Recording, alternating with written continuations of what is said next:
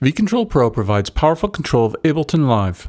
This video shows how to use Pro Control, Control24, and C24 surfaces for incredible mix control. All feature analog control room monitoring for stereo and surround. They provide multiple input sources, alt speaker selects, headphones, and talkback.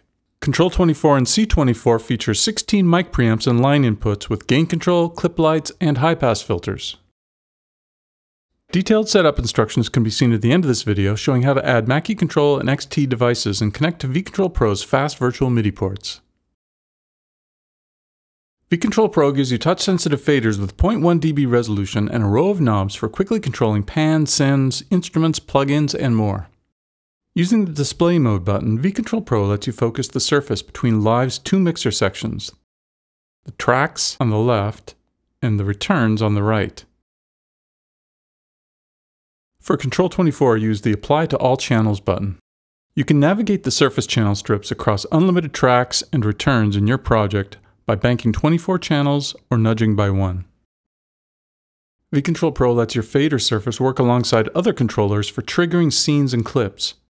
If you don't have a separate controller, vControl Pro also lets you trigger scenes and clips with your fader surface for deep integration with Live.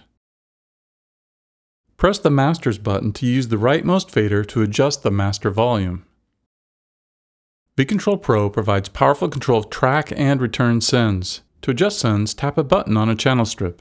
The surface displays the name of the send buses and the send levels. Flip mode lets you use the faders to adjust send levels. vControl Pro provides incredible instrument and plugin control. Tap the Insert button on a channel strip, then select an instrument or plugin to edit. Now you can adjust 24 parameters simultaneously. Flip mode lets you use the faders to adjust the instrument or plugin parameters. vControl Pro's touch-sensitive control lets you automate any parameter at any time. Just tap the record button and Ableton Live will punch in the automation when you adjust the parameter.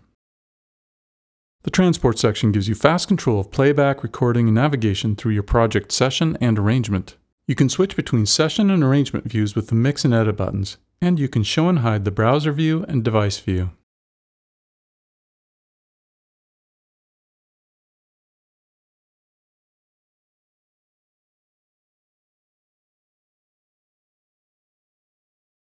You can use the wheel or up and down buttons to select a scene and then trigger it. With the up, down, left, right buttons, you can select a clip and trigger it.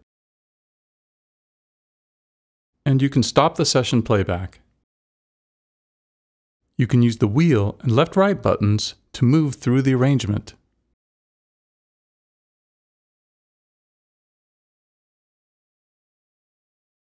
Use Navigate mode to use the left-right buttons to move left and right to existing markers. Use the down button to add markers. Use Zoom mode to zoom in and out of the arrangement.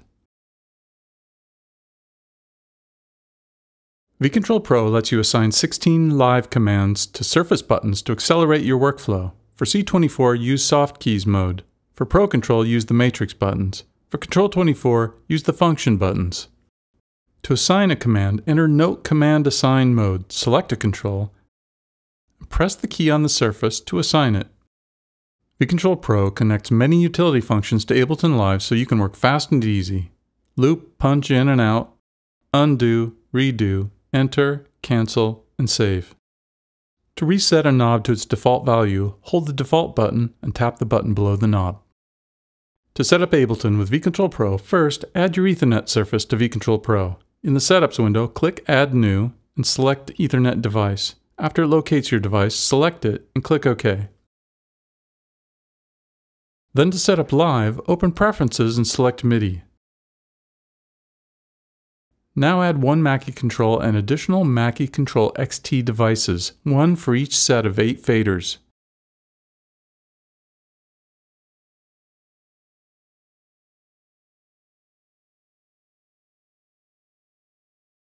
Now make sure each one is set to a different vControl virtual MIDI port.